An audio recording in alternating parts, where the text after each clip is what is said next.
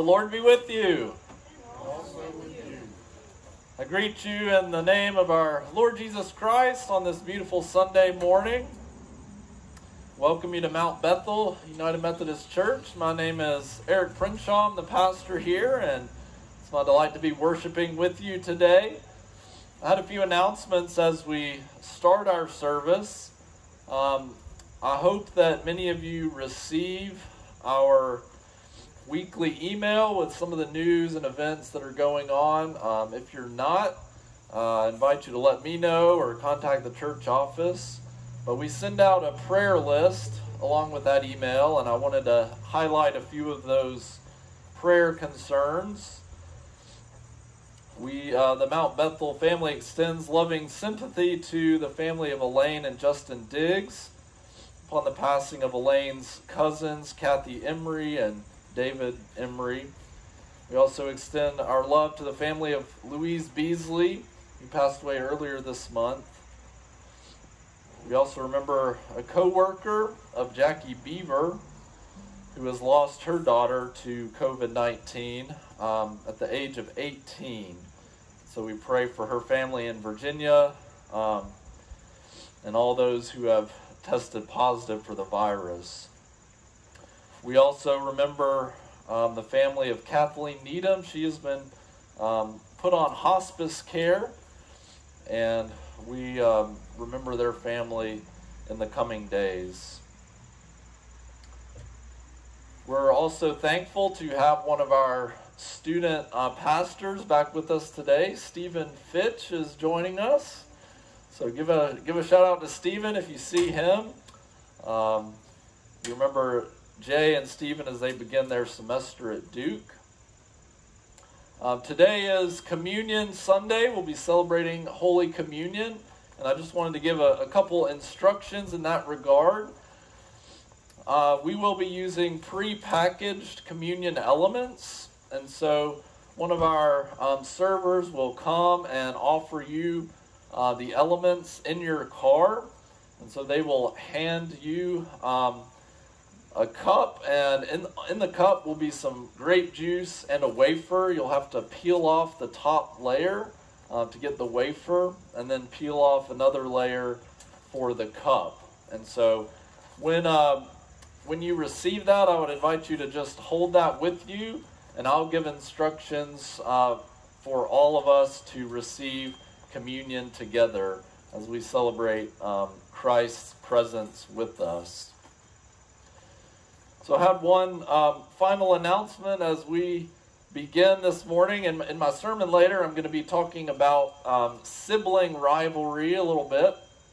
And I'm pleased to share that Carly and I are going to have a new perspective on sibling rivalry because we are expecting our second child. So I thank you. I'm just sharing that publicly with you now, and so we covet your prayers and your support during this time. So thank you so much.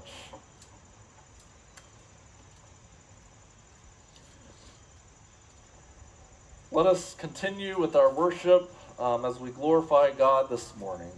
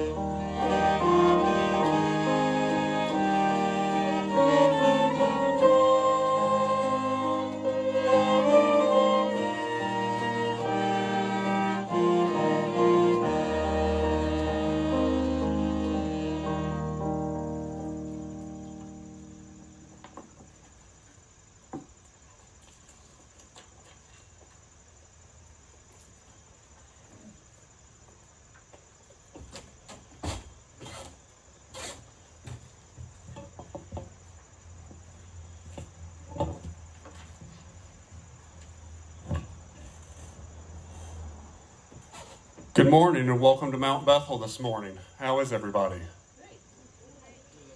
So Pastor Eric and I had a little conversation last week that has stuck with me all week long, and it was over this cross. And he was talking about when he came here, he didn't realize that on Sunday that he'd have a cross that he would literally have to bear and carry out each week. And that just rang around in my head and made me think that, there was only one person that's ever made it to this planet that didn't have a cross to bear. And his name was Jesus Christ. And since he didn't have a cross to bear, he chose to pick up all of ours. So he carried our cross to the hill and stood in our place. So we come together this morning to celebrate Jesus, who didn't have a cross to bear, but bore ours instead. So if you would, please join me in prayer. Holy Spirit, please come down and join us all together into the body of Christ. Help us to see the need in the world and help us to be your light to the world. In Jesus Christ's name we pray. Amen.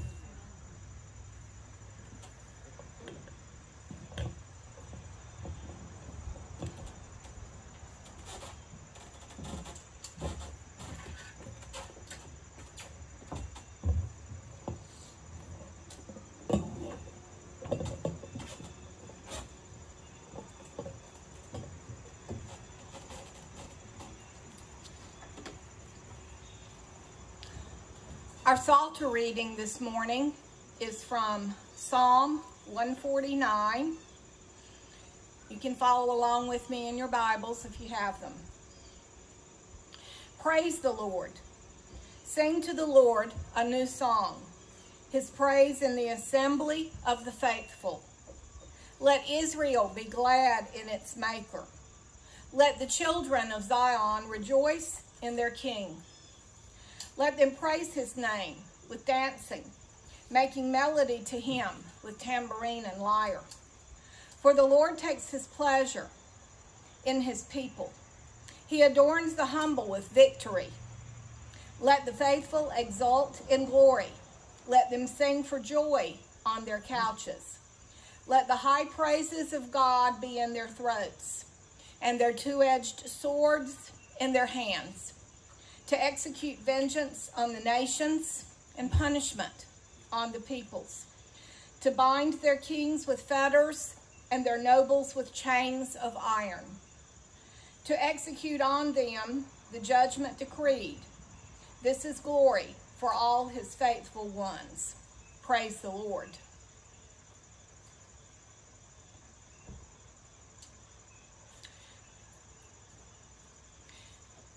The New Testament reading is from Romans chapter 13, verses 8 through 14. Owe no one anything except to love one another. For the one who loves another has fulfilled the law. The commandments: you shall not commit adultery, you shall not murder, you shall not steal, you shall not covet, and any other commandment are summed up in this word: love your neighbor as yourself. Love does no wrong to a neighbor. Therefore, love is the fulfilling of the law. Besides this, you know what time it is, how it is now the moment for you to wake from sleep. For salvation is nearer to us now than when we became believers. The night is far gone, the day is near. Let us then lay aside the works of darkness and put on the armor of light. Let us live honorably as in the day, not in reveling and drunkenness, not in debauchery and licentiousness, not in quarreling and jealousy. Instead, put on the Lord Jesus Christ and make no provision for the flesh to gratify its desires. The word of God for the people of God. Thanks be to God.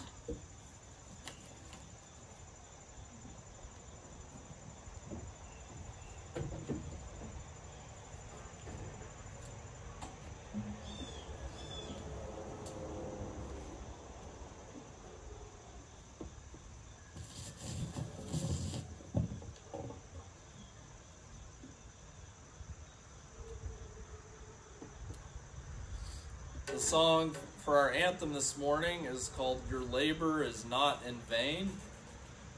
And we think about all those who work, those who are employed, those who are unemployed or underemployed, those who have been challenged because of the virus. We know that oftentimes our labor is not recognized for what it is, but our God is with us and our God sees us.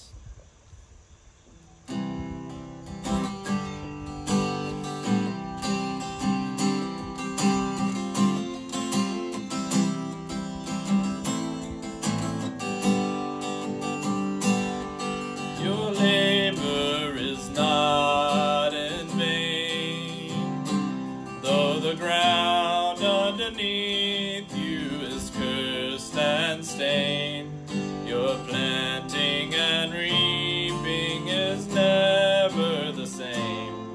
Your labor is not in vain. Your labor is not unknown. Though the rocks they cry out, and the sea it may groan, the place of your toil may not seem like a home. Your labor is not unknown. I am with you.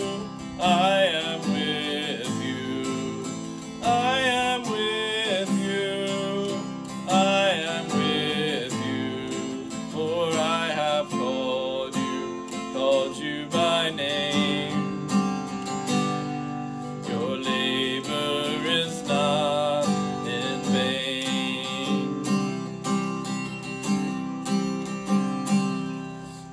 Houses you labor to build will finally with laughter and joy be filled.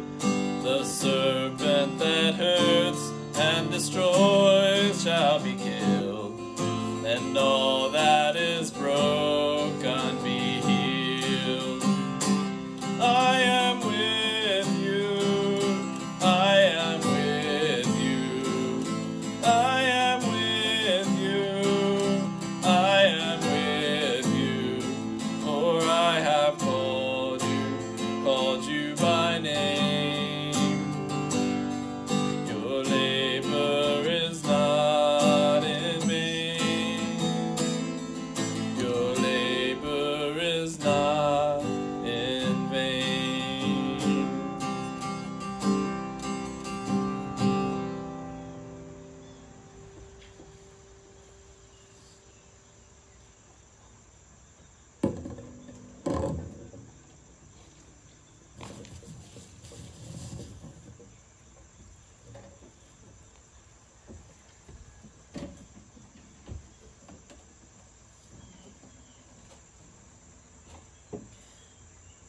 The gospel lesson today is from Matthew chapter 18, verses 15 through 20.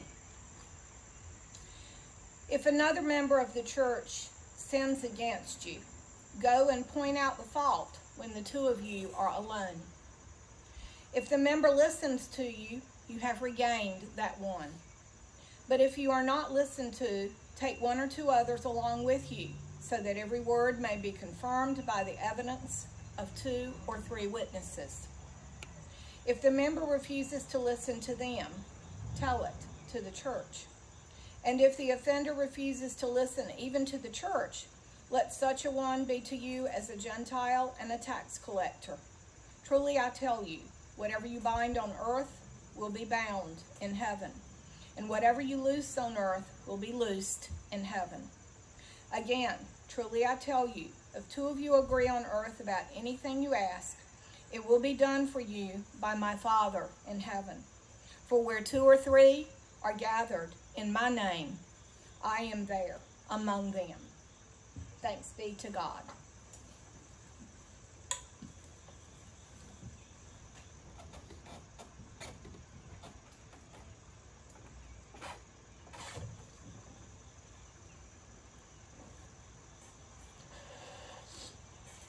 Let us pray.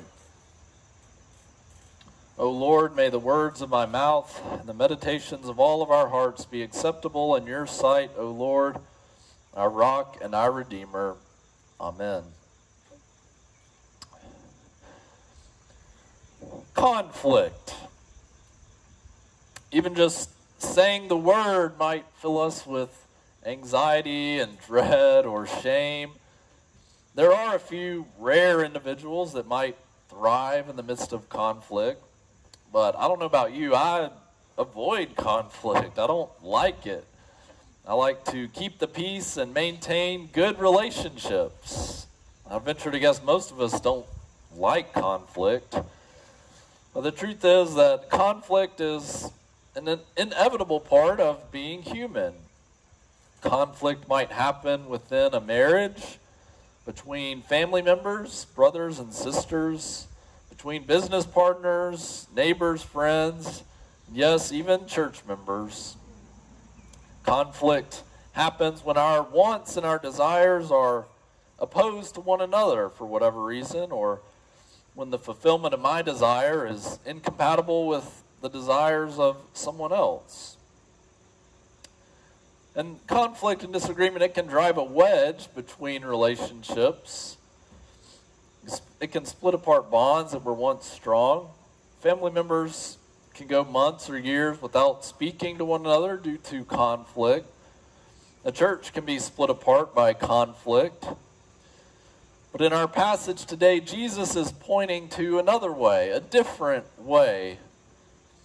Jesus is inviting us to a way to manage conflict in a healthy way that can strengthen the bonds between us and demonstrate love to our neighbors. And in this way, navigating conflict in our Christian faith has the potential to bring us closer together. And whether or not we can reach that peaceful resolution to the conflict, we are all called to seek reconciliation. Now, I told you I was going to talk about sibling rivalry.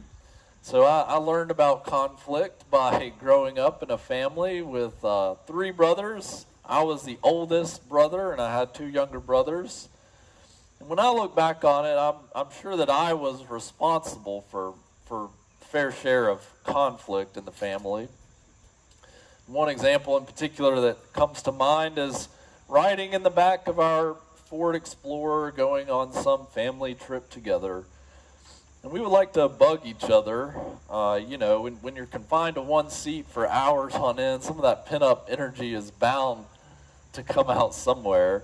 We would have to draw like imaginary lines between the seats that we couldn't cross. And eventually, when my mom and dad had enough of our fighting, they would say that we weren't allowed to touch one another anymore. And of course, that's when we played one of our favorite games. You hold your finger right up next to their face and say, "I'm not touching you, I'm not touching you, I'm not touching you." Well, we had a lot of fun together. But I could just be, when I look back on it, I could be annoying and bothersome to my brothers. Some of our trips, we would drive through the windy roads of the Smoky Mountains in East Tennessee, and I would take it upon myself to, at every turn, just throw my weight to the other side. And then when we turned again, throw my weight back to the other side and just say, well, it's a windy road. This just kind of happens. It was like I was playing bumper cars in the back seat. Well, of course, now that we're all grown up, I do get along really well with my brothers. I have a good relationship, and we love one another. And we even have an annual guys' weekend where we get together with my dad and our brothers and away from spouses and kids. We definitely had our moments of conflict, but most of them were pretty minor, it seems. There are some times where conflict among family members can be more deep and painful. Sometimes parents and children can be so at odds that they don't want to see each other again, or sometimes people never outgrow petty childhood conflicts that just get worse over time. The singer-songwriter David Wilcox writes a song about a father who is dividing his estate between 3 brothers. And he says that all 3 brothers love their father, but he's brought them here today to see these papers and these lawyers to divide the old estate. All 3 feel like they're the favorite. He loves each of them the best, but these documents he gave them will now put them to the test. So they open all the writings that will prove the rightful heir to this home they remember, the right to settle there. Each one looks at what they're given, studies what he's shown. They hold their maps that show possession of this place they've called their home. And at first they sigh with satisfaction when they see what's on their maps. Each one is given all that he wanted, but the boundaries overlap. In this song, it seems like it's the intention of the Father not to give the children just everything they want. Rather, he desires the children to work together, to resolve conflict, to compromise, to share, to live in harmony. As the boundaries overlap, they have to work it out together. Now, there is a deeper meaning to this song, but I will suffice to say that, the Father in this song is presented as God the Father. That God knows it isn't possible for each of us to just get everything that we want. Resources are limited, and ultimately the boundaries overlap. Perhaps the way that we deal with conflict and the way that we treat each other in the middle of our conflict is more important than just getting what we want. How can we treat one another with respect and handle conflict in a faithful and loving way? And that's what our lectionary text for today looks at. It's the Jesus model for conflict. It's something that's radical, especially today, in the midst of the hostile and divisive times that we live in. Christ's call to reconciliation is challenging. Jesus tells us, if another member of the church sins against you, go and point out the fault when the 2 of you are alone. If the member listens to you, you have regained that one. Now, there's a lot that's said right there at the beginning. The first thing is that we have to see each other as brothers and sisters. The NRSV translation says, if another member of the church sins. But when we look at the Greek text, the word for member of the church, it's actually brother and sister. So we understand the church is a family, and we are all brothers and sisters in Christ. The first step to facing conflict is understanding that we are all children of God. The church is more than a voluntary organization. The church is more than a social club. The church is more than something that we just join and come when we feel like it. No, Christ calls us closer together. The church is a family. We're called to treat one another with love and respect out of reverence for Christ.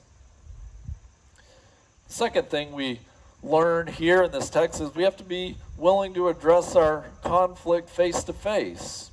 And this is a really hard thing to do. It's hard for us to confront someone directly. It's so much easier to complain to someone else about the issue or to gossip about the person. But here Jesus is teaching us that triangles are deadly. What do I mean triangles? Well, triangles have 3 sides, right?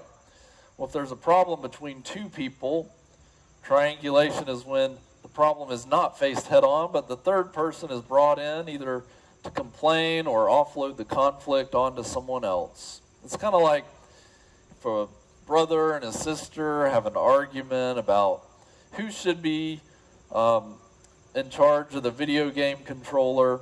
Well, who do they go to? They bring in their mom or dad. They're sometimes unable to work it out between themselves. But God calls us first to work out the issue head on with each other. In my experience in ministry, I know it's very easy to be involved in these unhealthy triangles. Someone might come to me telling me that they have a problem with someone else, and I hope my first response in that situation would be, well, have you talked to that person about it? And I hope that if anyone has an issue with me, I mean, I know it's never going to happen, right? But, you know, if it did happen, I hope that they would come to me to talk about it rather than spreading rumors among everyone else. Jesus tells us to talk about these faults one-on-one and alone. And it seems like the goal isn't just to change the other person's mind. Rather, the goal is to have a conversation and to listen. It says that if a brother or sister listens to you, you have regained that one. Conversation and listening. These are two skills that are in very short supply today. As we glance across our world and in our culture, it's so easy to hide behind a computer screen and say whatever we want to on social media. It's hard to listen to someone else because so often we can just be concerned about getting our own point across. What if we actually had a conversation? What if we actually listened to one another? I once heard about a school faculty whose meetings were so conflicted and disrupted, they had to call in a mediator. And the first thing that they had to do to deal with their conflict was that they had to make a rule. Before anyone could speak or offer their opinion, they first had to summarize what the previous person had said. This actually forced them to listen instead of just trying to shout their point of view. As we head into this conflicted election season where there are public debates, referendums on candidates' character, attack ads on television, conflict within households, neighbors, and friends, and the echo chamber of our social media feed, I wonder, what would it look like to follow Christ's call to reconcile? What would it look like to be quick to listen, slow to speak, and slow to become angry? What would it look like for us to have a conversation face to face and listen to one another? We have to admit that the reconciliation and peace of Christ is not something that comes through 140 characters on a tweet or a soundbite on TV. But we know that conflict is not just in politics. We have conflict here in the body of Christ, in the church, and one of the reasons I love the church is that we are so different. And the church is not just made up of a group of like-minded people who think the same thing. We come from different backgrounds. We're made up of different ages. We have our opinions, our perspectives, and we all seek to be faithful in following Christ. And our diversity is beautiful, but it also means that we have different ways of seeing things, and conflict is unavoidable. As one commentator on this passage says, the subject matter of this could not be more fitting for Christian communities in every age, place, and situation. Conflict is not new. One of the things that plagues most Christian communities or any other community is the ability to handle confrontation, disagreement, mutual accountability when it comes to sin. We simply don't know how to live together, fight together, and stay together. And this is because we, all of us, not just our brother or sister, are sinners. To achieve peace, we have to acknowledge our own part in the conflict. We have to acknowledge that we are all sinners. We contribute to the conflict. None of us are perfect. In order to heal our conflicts and divisions, we have to recognize we have all sinned. Christ has gone to great lengths to reconcile us to God. As Chris so beautifully stated earlier, Christ has borne the cross of all of us so that we might live in peace. Christ has restored us and brought us back together, and Christ calls us to reconcile with one another. Now, this doesn't mean we're going to be buddy-buddy with everyone we meet. We will be annoyed, we may get frustrated, we may feel hurt, we may feel betrayed. A conflict can be a stumbling block in our faith, or we can see conflict as an opportunity to listen, to practice compassion, to turn toward each other in love. The most wonderful and encouraging thing that I hear in our passage today is that Christ is present with us, right in the middle of our biggest and deepest conflicts. Now, at the end of our passage, we hear, "For wherever 2 or 3 are gathered in my name, I am among them." Now, you've probably heard that before, right? Wherever 2 or 3 are gathered, we say that whenever we come together in worship, maybe a small group or a Bible study, even if it's small, even if it's just 2 people. We know that Christ is present when we come to worship God, when we come to discuss the scriptures. But did you realize the context of what Jesus says? The context is being in the middle of a conflict. The point is not just that Christ is present when 2 Christians come together, but the point is that Christ is present in the challenging process of conflict resolution. This should fill us with hope that at the point of our deepest disagreements, deepest divisions, controversies, and differing opinions, Christ is already there.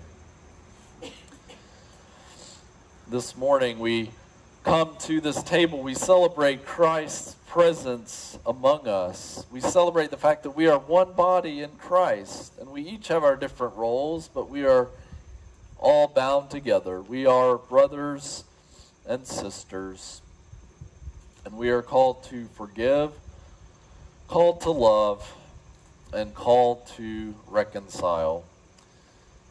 In the name of the Father, the Son, and the Holy Spirit, amen.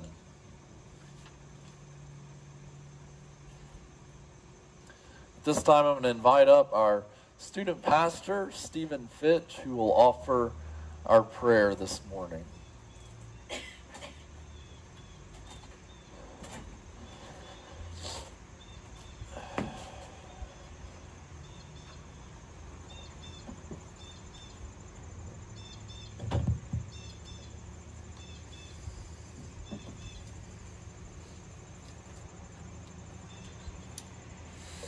As we come before God this morning in prayer, let us have a posture of openness and reverence. Let us pray.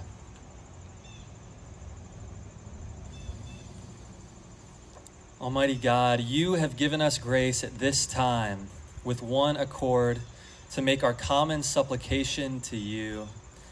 And you have promised through your well-beloved Son, Jesus Christ, that when 2 or 3 are gathered together in his name, you will be in the midst of them. Let us pray. O God, you long to draw us to yourself in a realm of peace in your heavenly kingdom. We pray that you would bless all who struggle with relationships in the home and in the workplace, in the church, that you would bring your reconciling power. Oh God, your gift of faith to us grows by use for the asking. You grow us as we call out to you. You lead us into your redemption in Christ. We pray that you would make us aware of this treasure that we have in Christ, that you would let us taste and share its fruits, especially this morning as we celebrate Holy Communion.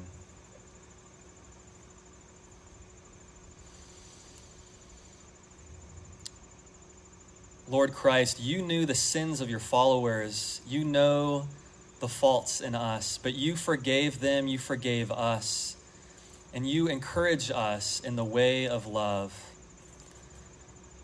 Let our awareness of our faults lead us to encourage one another to turn to you.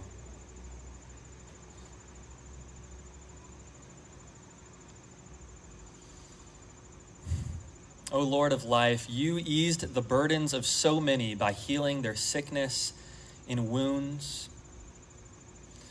This morning, Lord, we especially lift up those who have passed on and have died in your grace. that you would comfort them and guide them now.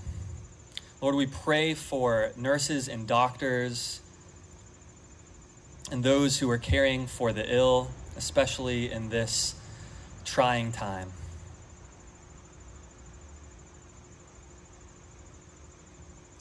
Oh God, we pray that for the alien and the stranger, for those who are outcast and those who feel alone.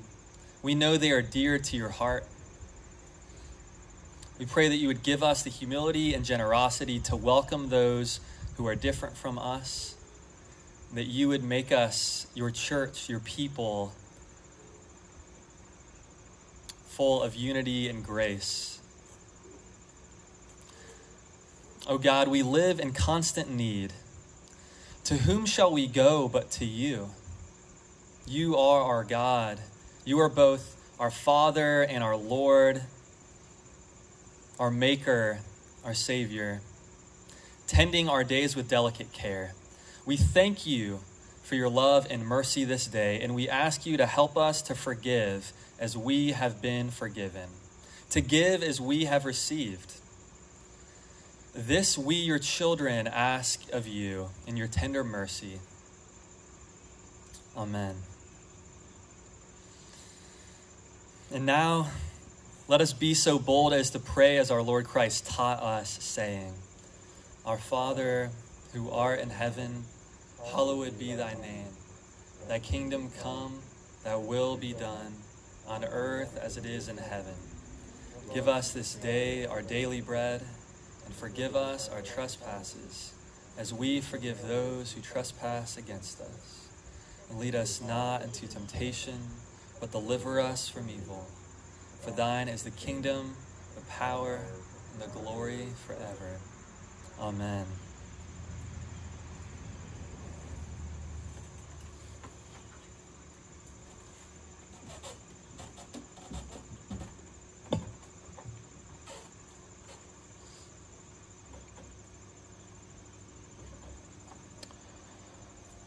Christ our Lord invites to his table all who love him, who earnestly repent of their sin and seek to live in peace with one another.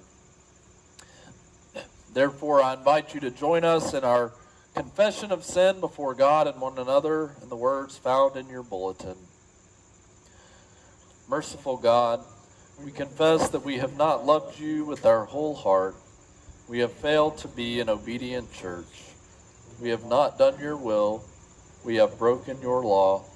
We have rebelled against your love. We have not loved our neighbors, and we have not heard the cry of the needy. Forgive us, we pray. Free us for joyful obedience through Jesus Christ our Lord. Amen. Hear the good news. Christ died for us while we were yet sinners. That proves God's love toward us. In the name of Jesus Christ, you are forgiven. Glory to God. Amen. As a forgiven and reconciled people, let us now offer signs of peace. So I encourage you to share the peace of Christ. You can honk your horn, wave your hand, send a text message. Share God's peace.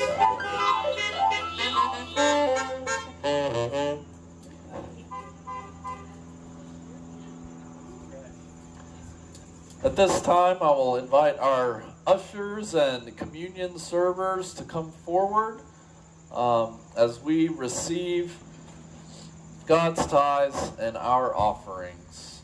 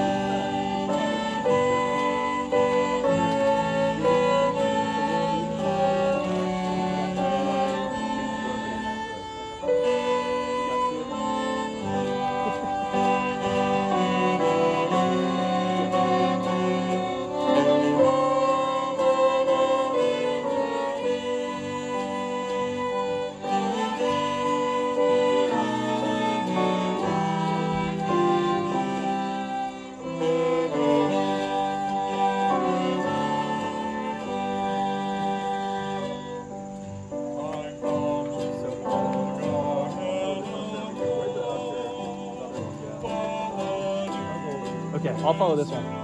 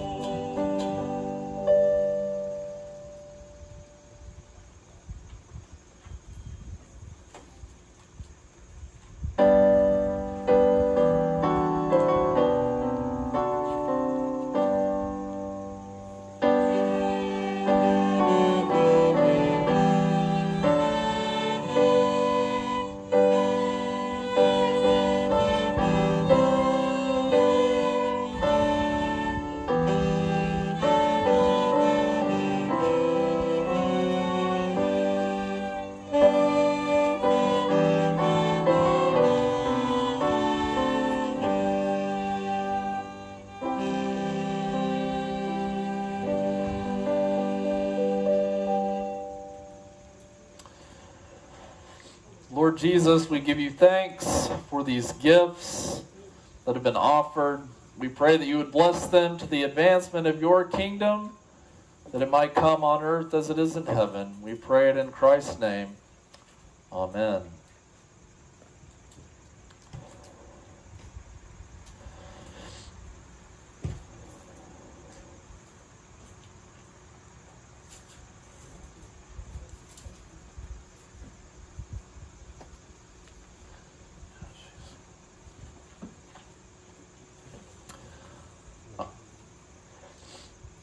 I invite you to follow along using using the words in your bulletin with our liturgy this morning. The Lord be with you. And also with you. Lift up your hearts. We lift them up to the Lord. Let us give thanks to the Lord our God. It is right to give our thanks and praise. It is right and a good and joyful thing, always and everywhere, to give thanks to you, Father Almighty. And so, with your people on earth and all the company of heaven, we praise your name and join their unending hymn. Holy, holy, holy Lord, God of power and might, heaven and earth are full of your glory. Hosanna in the highest. Blessed is he who comes in the name of the Lord. Hosanna in the highest. Holy are you, and blessed is your Son, Jesus Christ. By the baptism of his suffering, death, and resurrection, you gave birth to your church, delivered us from slavery to sin and death, and made with us a new covenant by water and the Spirit. On the night in which he gave himself up for us, he took bread. He gave thanks to you. He broke the bread and gave it to his disciples and said, "Take, eat. This is my body, which is given for you. Do this in remembrance of me." And when the supper was over, he took the cup. He gave thanks to you, gave it to his disciples, and said, "Drink from this, all of you. This is my blood of the new covenant, poured out for you and for many for the forgiveness of sins. Do this as often as you drink it in remembrance of me." And so, in remembrance of these, your mighty acts in Jesus Christ, we offer ourselves in praise and thanksgiving as a holy and living sacrifice in union with Christ's offering for us as we proclaim the mystery of faith. Christ has died. Christ is risen. Christ will come again. Pour out your Holy Spirit on us gathered here and on these gifts of bread and wine. Make them be for us the body and blood of Christ, that we might be for the world the body of Christ redeemed by his blood. By your Spirit, make us one with Christ, one with each other, and one in ministry to all the world, until Christ comes in final victory and we feast at his heavenly banquet. Through your Son, Jesus Christ, with the Holy Spirit in your holy church, all honor and glory is yours, Almighty Father, now and forever. Amen.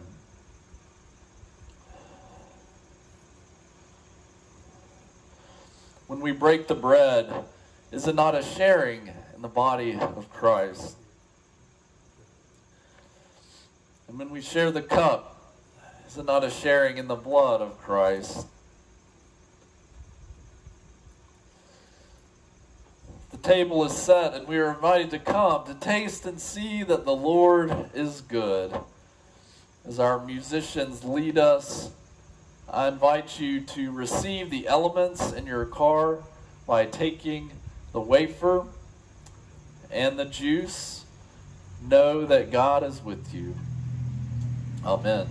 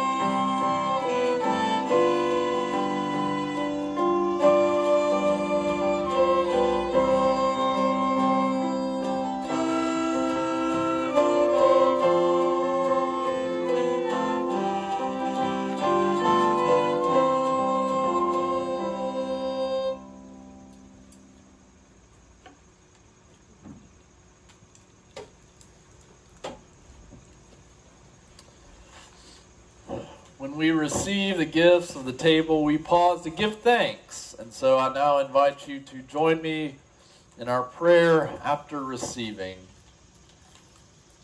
Eternal God, we give you thanks for this holy mystery in which you have given yourself to us.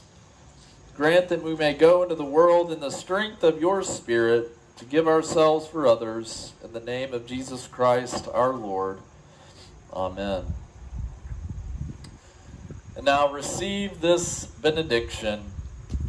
May the God of peace, who brought back from the dead Jesus Christ, the great shepherd of the sheep, nourish your soul, give you strength, give you the courage to follow God's call to reconciliation. In the name of the Father, the Son, and the Holy Spirit. Amen.